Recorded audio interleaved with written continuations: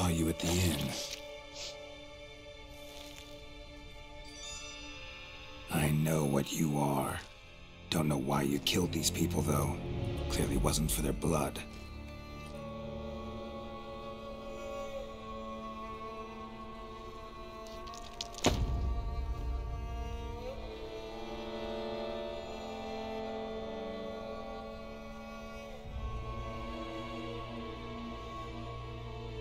We don't have to fight.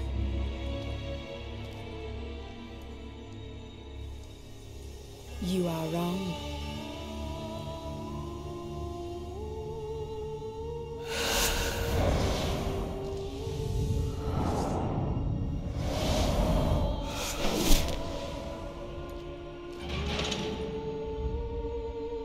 I cannot let you leave.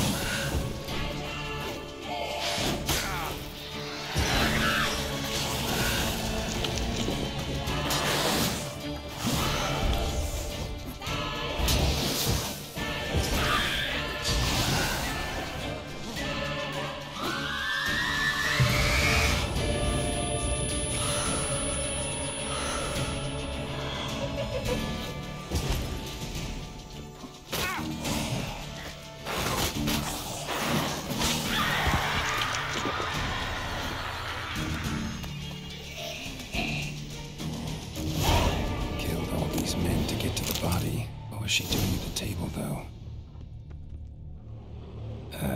Stinks. Waterlogged. Both hands amputated. Body was quartered just as I thought. Laid in water for some time. Head swollen, and something took a few bites out of it. Something in the throat. A pouch, bulging with coins. Nilfgaardian florins, from several different provinces. If the murderer did this, means we're dealing with a sentient thinking beast.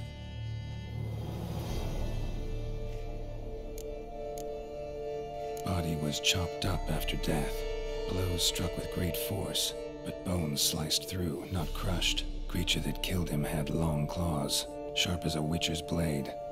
First sank its claws into the victim's heart. No Bruxa did this. Third hand. A spare? Except it's clearly not the victim's.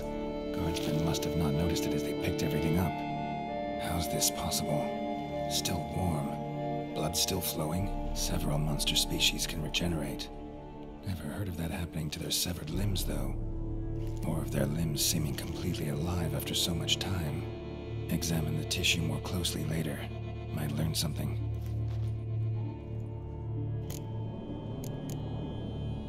So, murderer was clearly a monster, but not a Bruxa.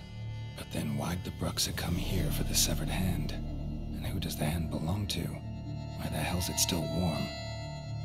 Now, pouch shoved down the victim's throat. What's the significance? And why was he chopped up into pieces?